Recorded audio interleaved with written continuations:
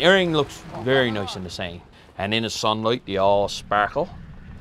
You get scales coming off the herring, and the scales, because the herring, I don't know how many scales on, there's a lot. Herring got 1 billion scales on them, and if you get 10 pound of herring in your boat, you got scales in your bunk.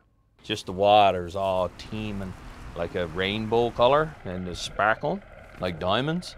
It's a big market for herring in certain times of the year, especially when the roe is into them. 90% of it, I guess you would say, will go for food fish.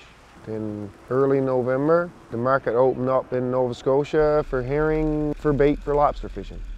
The herring will come up to a certain depth and they'll stop. He won't come up any more for the light. That's herring there, yeah. And all of a sudden, if somebody make a different sound or somebody bang something, you'll see them flatten right out on the bottom again. So it's really important to be quiet.